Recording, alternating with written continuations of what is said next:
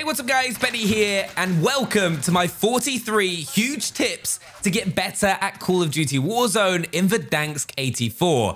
This is a video that's all about helping you and your squad get better at Warzone so you can secure those wins.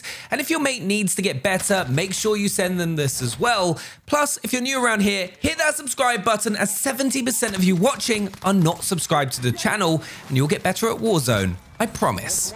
A big thank you to Lenovo Legion for sponsoring this video, as I've just got my hands on their brand new Legion 5 laptop in Phantom Blue that has just landed, which comes with an Nvidia RTX 3070 graphics card and the AMD Ryzen 7 5800H processor, which is insane to play games like Warzone on, as you also get access to Nvidia features like DLSS and Nvidia Reflex Low Latency. Plus, when I'm playing a game like Warzone, performance is crucial, and being able to play the game with high frame rates and a monitor that can back that up is super important, and this laptop knocks it out of the park, as it also comes with a 165Hz IPS display along with Nahimic audio that's going to help you pinpoint the direction of those enemy footsteps. Plus, if you're looking to play something that's not just Warzone, the laptop also comes with a 1-month trial of Xbox Game Pass, which gives you access to over 100 great games across multiple genres, including titles like Halo Infinite on day one of release, which is something I cannot wait to play, and on top of that, it also comes with Windows 10. But honestly, my Lenovo Legion 5 is an incredible piece of hardware that I take with me wherever I go now, so I can play games whenever I want at a high standard. That Xbox Game Pass as well is just an extra cherry on top. But if you want a laptop to play Warzone or any other game on, make sure to check this out down in the description below, and you can also go ahead and use code BENNY10 for a discount. But now, let's go ahead and get into the tips. My first tip to get better at Warzone is have a clear strategy at the start of the match. Have a look at the drop line straight away and pick a drop location that either has a chopper, which is going to give your squad a lot of mobility early on in the game, or a contract like a scavenger to get your loadout as fast as possible. Obviously, you can also drop on high loot zones such as Superstore that'll have a similar experience every single match, but remember, this could leave you with limited options along with having a high risk of going to the gulag. In order to get your game off to the best start, you also want to be making sure you land first. To do this, jump out of the chopper at 700 meters from your drop location and look straight. Then once you get to around 2/3 of the way down on the bar on the right hand side of your screen, look straight down, and this will get you to your destination in the fastest possible time. Though you'll also need to make sure you've got the parachute auto deploy setting off. If you've got it on, you'll never beat good players to high value targets like scavenger contracts or choppers. Though one thing I will say is, expect to pancake a lot at the start as you get used to cutting it as close to the ground as possible, to make sure you win the race, as pulling your chute and cutting it too early could cost you the perfect start. Now, my next tip, I cannot stress this enough. Learn to loot quickly. One of the ways to do this is adopt the rule of constantly be moving. If you're stopping to look at loot, you're doing it wrong. Something I found really helpful is have a loot priority system in your head for the start of a game or when you're regaining. For me, that's a primary weapon, ideally a Farah, a PPSH, or an LC-10, then a plate to get full HP, and then afterwards, I just prioritize cash so that I can get my loadout or my teammates as quickly as possible. Also, make sure you've got a high mobility weapon on you at all times, such as a pistol or SMG, until you get your loadout. That movement speed that you gain should never be undervalued, as it can allow you to loot faster and get your loadout as fast as possible. Something else that's super important to get off to a good start in Warzone is make sure you land with your squad. For example, when I land at hospital with my team, one of us will grab the chopper and the other 3 will all go top hospital. Yes, not every single one of your squad will get a primary weapon, but strength in numbers when you've got just a pistol and no plates should not be undervalued.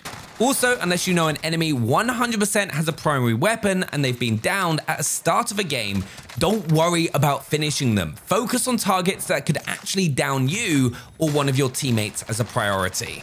A simple tip we all forget to do sometimes is make sure to plate up. Like, we've all been there when watching one of our friends play and you've got to remind them to plate.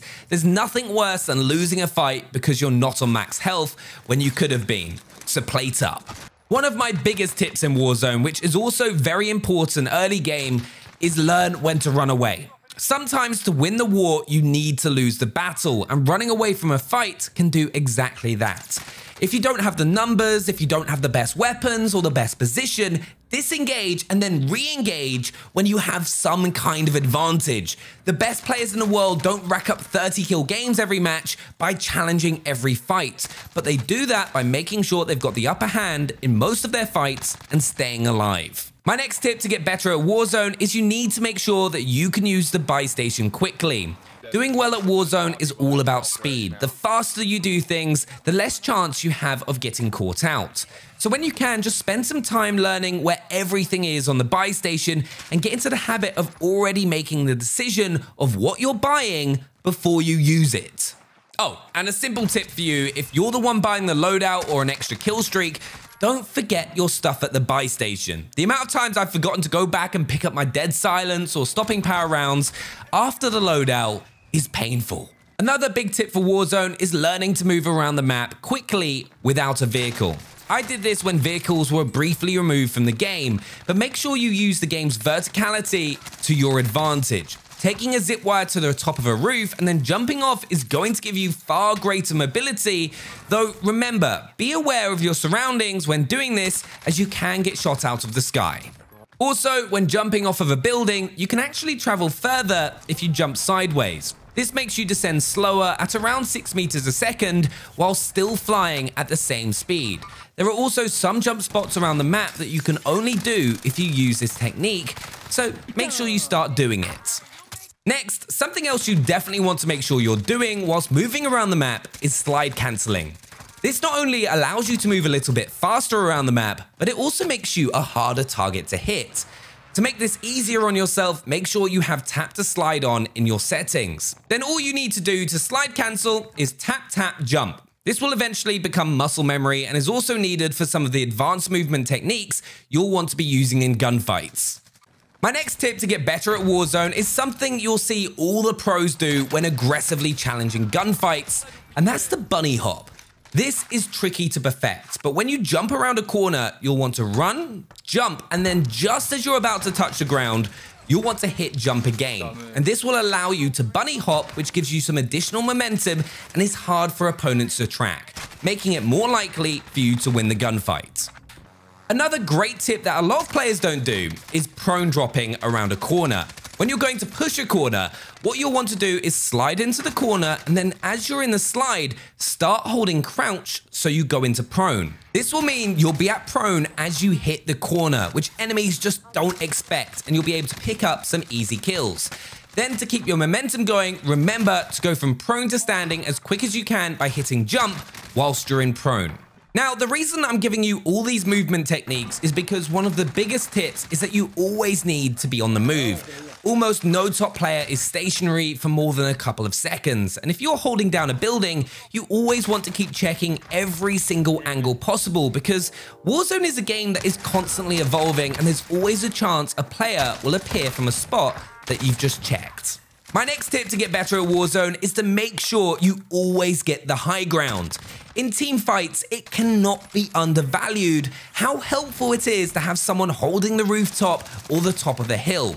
Also, with Verdansk 84, there are so many more routes onto the top of buildings, so when you can, take those extra few seconds to get the high ground. Another important tip to get better at Warzone is learning to flank your opponents in big squad fights, especially. The amount of times I get so many easy kills because my teammates are in a gunfight and I'll just run along the crest of a hill and then pop up at a completely different angle will shock you. So pull off those flanks. Also remember, you don't always need to be the one who gets the kill. When you flank an opponent, you're stretching the enemy team. And when you start shooting at them, they'll try and readjust, which will give your teammates the perfect opportunity and angle to take them out. Remember, it's a team game. My next tip to get better at Warzone is something a lot of people forget, and that's the power of the pause. What I mean by this is everyone is always trying to make a play in a gunfight, and sometimes all you need to do is wait for the opponent to try and push you. Just think about it. If you're being chased by an opponent, they almost get into a false sense of security where they're just trying to catch you up. So if you get around a corner, turn around and just wait, they'll just run into you completely in the open, giving you the best opportunity to pick up the kill. My next tip is to make sure your team gets a chopper. I cannot tell you how overpowered choppers are in Warzone, especially if you're trying to get high kill games. A chopper almost guarantees you map position and high ground in every single gunfight that you get into. Plus, if you're a good pilot, you can make sure your teammates get a lot of easy kills. Which is my next tip. When you've got your squad in your chopper, you need to think of two things. First of all, where you're dropping your team off to get an angle on the enemy squad. And then secondly, where you're dropping out. You'll want to make sure you fly low within 13 meters of the first drop so your teammates don't need to pull their chutes. And then you'll want to fly directly over the enemy squad. In most situations, the enemies will keep shooting at the chopper, which will allow your teammates just to shoot them in the back. Trust me, it works every time. Now, something I'm guilty a lot of with the chopper is throwing it at an enemy to get it down. Now, this really is only ever a good idea if your chopper has no health left. Otherwise, it's a terrible play. Never sacrifice your chopper unless you have to. The ability to get perfect map position is too valuable, though learning to throw a chopper well is a helpful skill as it can help you with some clutch plays. Now, my next tip is one that is actually really overpowered, and a reason there was a gentleman's agreement for it not to be used in competitive multiplayer, and that is to make sure you've got auto tac sprint on. This means that you're constantly at the highest mobility possible and can make sure you can easily close gaps to non-auto tac sprint players.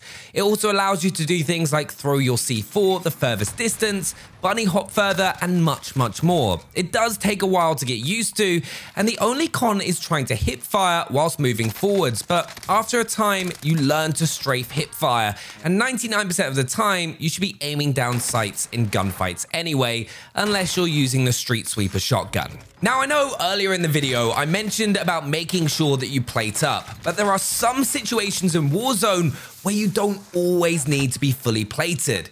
If you're in a big team fight or you're getting pushed, it's sometimes better to stop plating and just make sure that you're not caught mid-plate animation. Learning when and when not to do this comes with time, but keep it in your head whilst you're playing.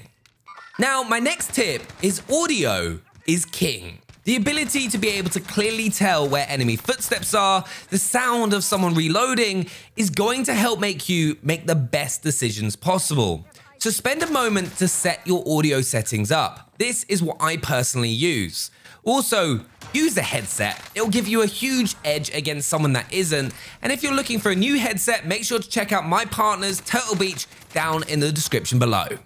One of my favorite things to do in Warzone is using audio to bait opponents to push you. And there's a couple of ways that you can do this. In a team fight, you can fake a res if one of your squad is down, and normally this will just make an opponent sprint straight at you. Another thing that you can do if you're getting chased is break some glass, but stay inside the room. This will make the opponent think that you're running away. And the final way is just shoot your gun as if you're fighting another squad. It'll make your opponent think that they can easily push you, and you can pick up an easy kill.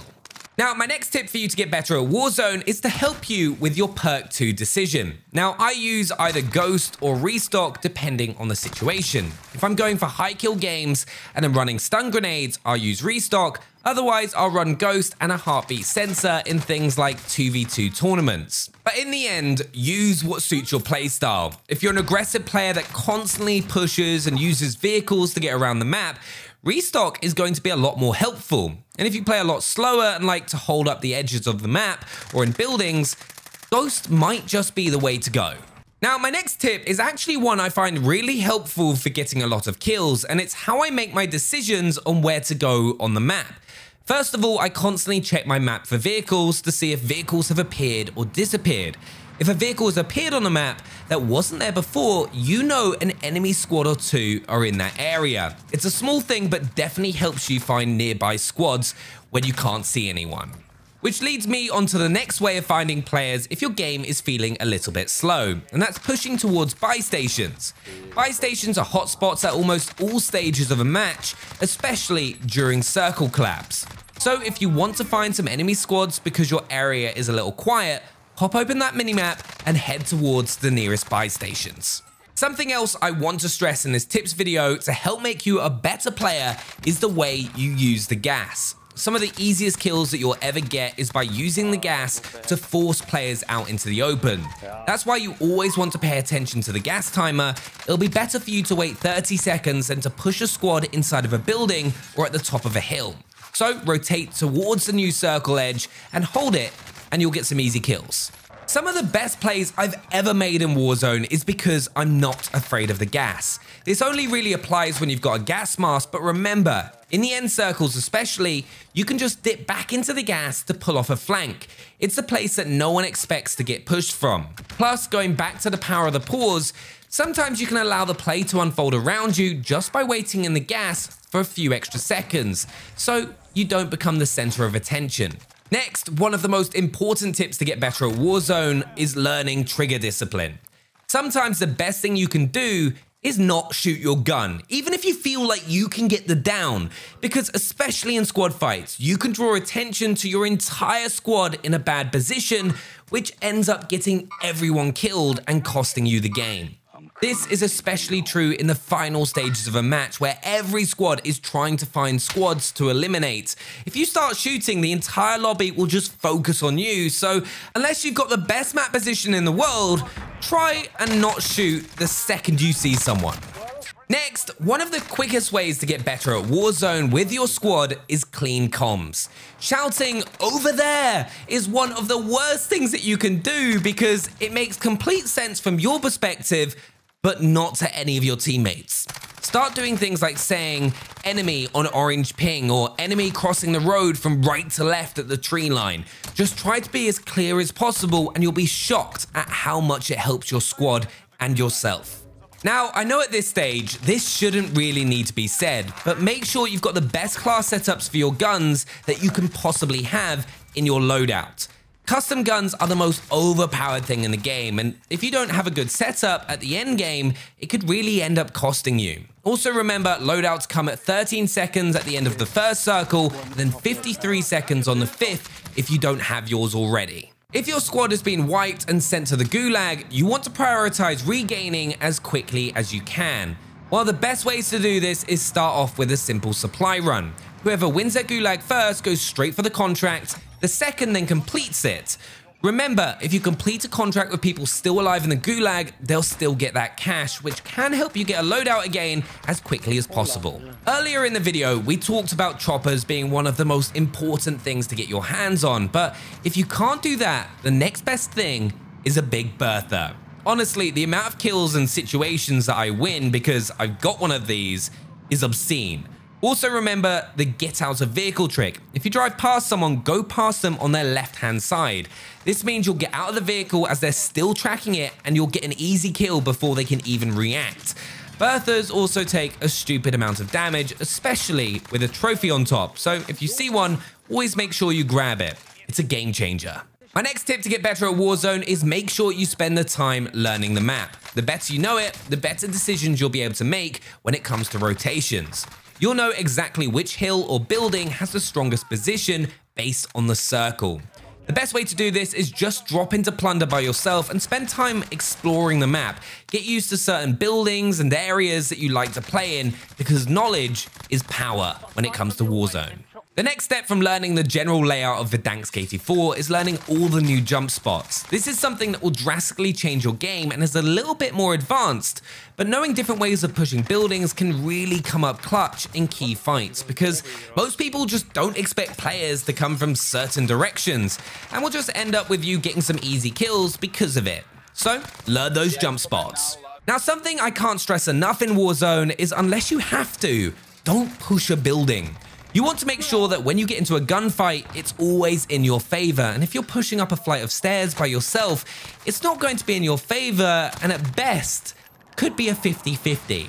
If you do have to push a building, however, as you have no choice in the final circles, make sure you try to do it from as many angles as possible with your team and do it quickly. Use your equipment and lethals. A long drawn-out fight will normally go in favor of the defending squad, as most of the time they'll just be able to pre-aim you. My next tip is to make sure you use C4s. They went out of fashion a while back, but are in my opinion the best piece of equipment purely for the fact of how easily they can take down vehicles, which can get you some really easy kills. Just get used to throwing them as far as possible whilst using tactical sprint, so you can then also throw them easily through windows to crack enemy armor. One of the best things to remember in Warzone to get better is the peeker's advantage. If you go from the right-hand side of an object, you get a brief head start on an opponent. Other things come into play like your FPS, latency, but as a rule, this is one of the reasons I always try and be the person that initiates a gunfight when I'm holding a position, so make sure to take advantage of it. And my final tip to get better at Warzone is practice playing modes like solo duos, trios, and quads depending on your skill level, because getting yourself into positions where you're at a constant disadvantage will teach you how to win scenarios that you would otherwise lose. And then when you end up playing with your squad, you'll find it so much easier and be better at Warzone. But I hope these tips helped you. Let me know what you think down in the comments below, and I'll see you next time for more Call of Duty Warzone. Thanks for watching.